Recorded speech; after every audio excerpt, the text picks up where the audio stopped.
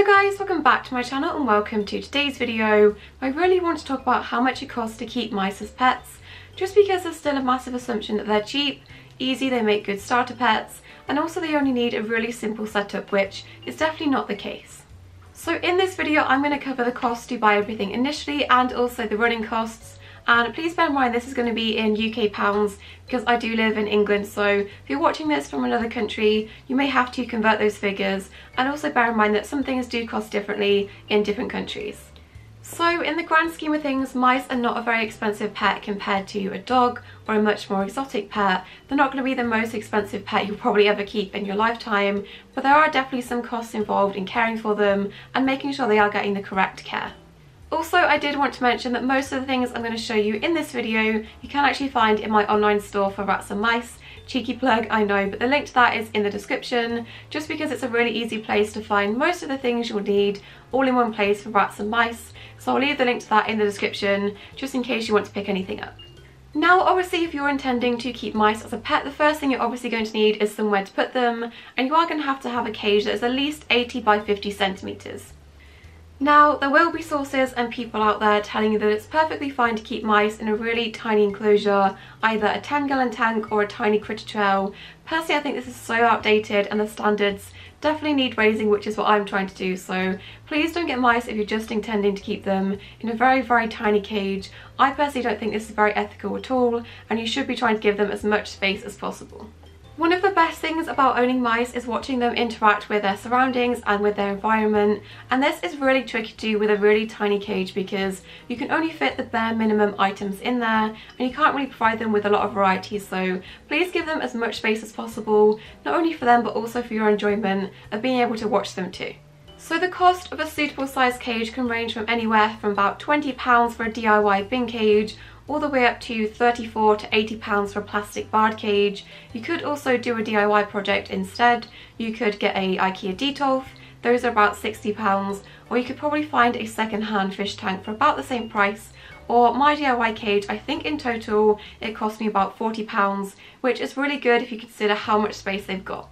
So that is probably going to be the biggest cost when it comes to starting up, but investing in a good suitable size cage is definitely worth it, and you can definitely do it on a budget. Compared to store-bought cages that aren't suitable, those can sometimes be £100 and be absolute trash. So you can do this on a budget and you can make it as cheap as possible if you try to do something like a bin cage. So the next cost with mice is obviously the bedding you use inside of the cage, and the price of this can vary quite a bit. So to save money on this, I really recommend going to your local farm shop or going to an equine shop and buying big bulk bales of bedding. This usually works out cheaper. I use a bedding called Orbios, and this is about £11 per bale, which lasts me absolutely ages. I'd say it lasts me probably about 3 or 4 cage cleans, so this is really cost effective, and if you have the option I really recommend doing that. Other beddings, like paper-based ones from brands like Katie, can be a bit more expensive. I think this one is around £16.99 on Amazon, which is a bit expensive considering how much you get, and especially if you have a large enclosure, this is probably not going to fill the whole thing, so keep that in mind if you're choosing a bedding like this. I tend to just use this as their nesting material and only use a really small bit at a time, but just keep that in mind if you do want to go for a brand like this, but it could be a bit more expensive. So the next cost is going to be their main food. Now the good thing about mice is the fact they are so small, they don't really go through food that quickly. So when it comes to commercial brands of mouse food, these are about £2 to £3 for 800 grams of food, which obviously depending on how many mice you've got, this will probably last you about 2 to 3 months. Now, I don't really recommend most of the commercial brands available for mice just because they don't always have the best ingredients and they don't really have the correct compositions for mice. I do recommend if you're able to make your own mouse food. It is relatively simple. This is a mouse food I make for mine based on the Shunammite diet. This is a diet mostly aimed at rats, but I've made a few adjustments. I've upped the protein and also upped the fats, and this is the food I make for my mice, and this is not any more expensive than a store-bought food just because I don't eat very much. It is really cost effective. But if you don't want to make your own mouse food, you can also buy from small businesses making their own mixes. These are probably going to be a bit more expensive, but I do think it's worth it just to get higher quality ingredients. They are going to be a bit more expensive than store-bought commercial mixes, but I do think it's worth it for your mouse's health, and I'll leave a link to as many of those as I can in the description. So on the topic of food, the next thing you might want to buy for your mice is treats. Now this is entirely optional, but it does help with the bonding process, having a couple of packets of treats too. So obviously I don't recommend giving them too often, and I really don't recommend giving them treats that are too high in sugar, just because mice can be so prone to things like diabetes. But it's worth having treats on hand just in case you need them to persuade your mice to do something or to bond with them. Having treats is always a good idea just in case. So commercial treats are not very expensive. These are all ones you can find on my store. You've got ones like this, and then you've also got things like Whimsies. These all range from about £1 to £2, not very expensive, and again, because mice are so small, they are probably going to last a very, very long time. To save money, you don't even have to buy commercial treats. You can just give them things you've got already in your kitchen, whether it's vegetables, cereals. Just make sure it is a food that's safe for mice. These also work great as treats too. So the next thing you're going to have to spend your money on is a water source for your mice. I recommend having at least 2 water bottles, just in case one of them gets blocked or stops working, and this size is about £1.39, so double that, and also buy them a ceramic water dish, just in case both of the bottles stop working. Worst case scenario, you want to have a water bottle, and maybe also give them a water bowl as well, and those will only cost around £1. Then of course you are going to want to purchase somewhere for your mice to hide and sleep. I do recommend giving them multiple hiding places and sleeping areas, and also if you have a very large group, I do recommend buying a hide that's large enough for them to sleep in. One this size is not going to be very good for a large group, but it is a really good thing to give in the cage just to give them a bit more security and somewhere to hide. So this one is around £6.49. You can definitely get cardboard boxes, and you can do this on a budget too. There's so many different types of hides on the market. You've got plastic ones like this Sputnik. I think this one is around £4. And then you've also got fruit hides like this pear one. This is £3.90. You can just get cheaper ones like grass hides, wooden hides. There's so many different varieties, and I do recommend having a good mix and placing a few in the cage. So that's going to cost you probably about £10 to have a range of different hides in the enclosure. Next, you are going to want to get some chew toys for your mice, and this does not have to be expensive at all. You can just use things you find in your house like toilet roll tubes, but just make sure you're giving them a wide variety of different toys in the enclosure. Just make sure they're getting enough enrichment, but this does not have to cost you anything. If anything at all, you can just use cardboard tubes, things like this. You don't really have to spend too much money on. But if you do also want to buy a few chew toys, there's plenty of options available. This bendy bridge is £3.76. Then there's also smaller options for chew toys like this teacup. This is £3.49. And then also this caterpillar chew. This is a classic to use with small pets, and this is only £2.49. So there's so many different options for chew toys. Just make sure you're giving them a different variety and giving them as much enrichment as possible. Then of course you are going to want to buy them some climbing toys. Mice are avid climbers, and it's really important to give them toys to express this. So make sure you've got plenty of climbing toys within the cage too. Things like this ladder, this is £6, and this gives them plenty of opportunities to climb on the top and the bottom. So please invest in some climbing toys just so your mice can utilise all of the space at the top of their enclosure too. Bendy ladders like this are also a really good thing to give your mice. These are £2.49, and these just give your mice another dimension to the cage to climb on, and these are pretty much a staple, so I recommend getting something like this. These also double up as a chew toy, and they're not that expensive. You can of course make your own mouse toys to climb on, and this is going to save you a lot of money. To buy a big piece of fleece or a fleece blanket probably costs you about £3, £3 to £4, and that is going to make you a lot of rope. And these are just simply strips of fleece cut into 3 different sections and then braided together to make a rope. And then I've zip tied different sections together just to make an even bigger rope. So things like this are great. You can shove this in the washing machine to clean, and it's not going to be very expensive. So if you're on a budget, make your own toys yourself, and it's going to save you so much money. Then of course you are going to want to invest in the occasional piece of enrichment for your mice. This is really important because mice are so intelligent, they always need things to keep their minds busy, and switching out different types of toys and foraging toys is also really important to give them a healthy, happy, enriching life. So you are going to want to buy some enrichment toys or pieces of enrichment for them too. So again, you've got many different options. You've got this one, this is aimed at cats, and I think this is about £3 for this.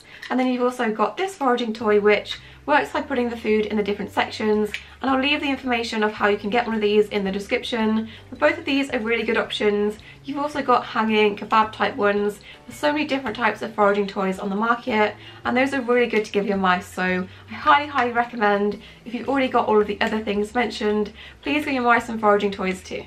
So the next thing you are going to want to buy is a wheel, and I do recommend getting a couple of these, especially if you have a very large group. And these need to be at least a minimum of 8 inches just to protect their spines and their tails. So there's many different brands on the market of good wheels. This is a wooden Trixie wheel. This was £8.99, but by the time I varnished this to protect it from their pee, I'd say this has probably cost me about £10, so this is a good option. And then of course there's also plastic wheels. This is a plastic Trixie wheel. This cost me £9.99. And then there's also the comfort wheel, which I think is about £13.99, £12.99. So those are a bit more expensive, but they probably last a bit longer in the long term. So you are going to want to invest in a good, big enough wheel for your mice. So the next thing you are definitely going to have with your mice is a carrier, just because you are going to obviously have to put them in something when you bring them home. Even if the place you get them gives them in a cardboard box, please always have a carrier because they can easily chew through a cardboard box and escape. So make sure you've always got a carrier. Also, just in case you have to take them to the vets, you are going to want to have them in a carrier. And also in the event you have a fire in your house, hopefully not, but just in case you need to get them quickly and put them in something, always have a carrier like this on hand. So again, these do not have to be expensive. You can make one yourself. This is one I've made from a bin cage, following the exact same steps to make a bin cage enclosure. You can also make a bin cage carrier for your mice too. It's not very big, I've just meshed out the top, and I think this cost me about £5, so not very expensive to make and really simple.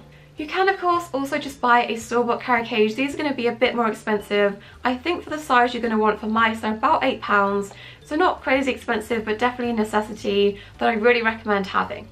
Then of course you're going to want to have some cleaning products when it comes to cleaning out your mice. This is as simple as having a dustpan and brush. This cost me like £3, not very expensive. Makes things like cleaning so much easier, so I always recommend having a dustpan and brush. Then of course you are going to want to have a cleaning solution. I use a 50/50 vinegar water solution, and this probably cost me £2 in total. £1 for the vinegar, £1 for the bottle, and you are going to want to have something to clean the enclosure and all of the accessories. But this does not cost very much and it lasts super long. You can also buy a store-bought solution, which I think is about £2.60, £2.80 for a similar size bottle. So if you don't want to do this, you can buy store-bought ones, but this is pretty simple and it works exactly the same. Then of course comes the most expensive part. I know I said the cage was probably going to be the most expensive. This is very hard to predict, but I do recommend always having at least £100 for a vet fund, because mice are animals just like the rest of our pets, and they get sick just like the rest of our pets. They are very prone to some common health issues, and they will most likely need to see a vet during their lifespan, so please make sure you have a good vet fund behind you. So it's not the happiest thing to talk about, but just in the event your mouse is suffering, say for example if you can't afford to provide them long-term vet care for a condition, the kindest thing you can do for them if they are suffering is to put them to sleep and to euthanize them, and this can cost anywhere from £30 to about £60, depending on the vet you go to. Some are a bit more expensive, but just as a standard price, if you're not able to treat them, the kindest thing you can do for them, and it is your duty of care, to provide them with euthanasia. Just in case you can't treat them or fix them, you are going to want to have at least £30 to £60 set aside for that, just in case. Unfortunately, this is a very common thing I get messages about when it comes to mice, is that people can't afford to take them to the vets, and they can't even afford to take them to be euthanized. And I highly recommend, if you've not got mice yet, please wait until you've accumulated enough of a vet fund, just in the case of an emergency, because at the end of the day you do not want your mice suffering just because you can't afford to take them to the vets. Vets do offer things like payment plans, but please make sure you have enough of a vet fund before you start to get the mice. So just as an example for how much it can sometimes cost you to treat your mouse, I did have a mouse that had a reoccurring skin issue, and in total I think she cost me £200 at the vets for consultations, medications, various different types of tests, and then ultimately for her euthanasia at the end. In total it probably cost me about £200. I definitely know people that have had to pay a lot more for their mice, so please be aware that is a thing and it can sometimes add up. Of course, mice can also suffer from other health conditions that don't always immediately need to see a vet. Things like mites can be treated at home with a mite solution, and this costs around £5. You get 2 pipettes in here, so if you've got a bunch of mice having skin issues, that can quickly add up as well. Now obviously one of the last expenses is the cost of the mouse itself. Now this can be probably one of the cheapest things on this list, but do not let it fool you, all of the other expenses add up, and just because the mouse is cheap does not mean it's going to be cheap in the long run. So whether you get them from a rescue or a breeder, they're not going to cost much more than £10. I find they range between £3 and £10, probably not much more than that, but they are quite cheap when it comes to their actual cost.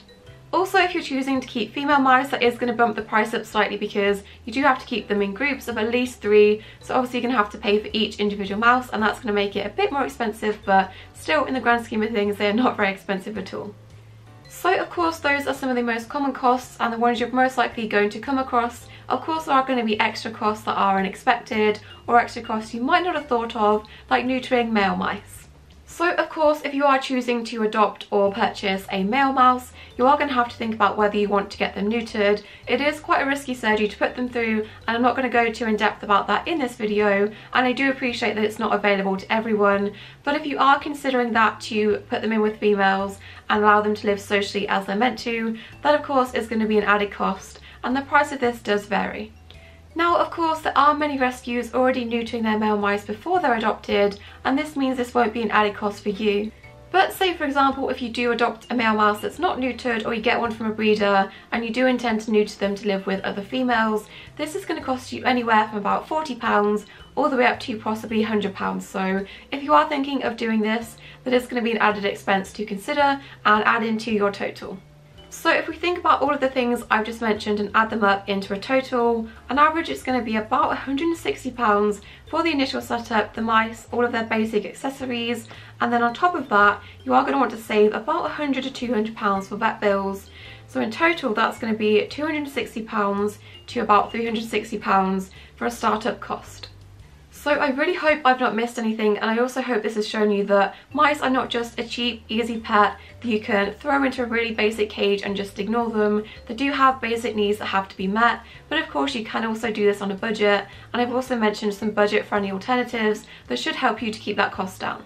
And obviously this is just a very basic list. You can go out and buy your mice so many more things, and obviously you don't have to buy them everything at once. As long as you've got all of the basic things I've mentioned, over time you can spoil them and buy them more things. You don't have to go crazy at the start, but those are just some of the basic things you have to buy for your mice, and that is going to be the average cost for buying mice and keeping them as a pet.